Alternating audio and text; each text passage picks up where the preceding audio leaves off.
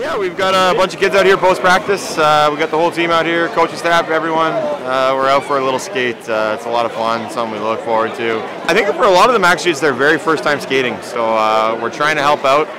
A lot of them don't want our help, but whether they need it or not is another question, but it's a lot of fun for everyone.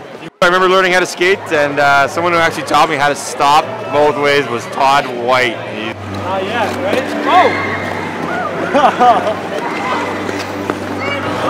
Oh, it's amazing. I think back when I was a kid and just having parent skates and family skates, and man, I can only think of how cool it would have been to be able to skate with my favorite NHL team as a kid. And Good, you're doing good. well, let's make some kids happy, all right?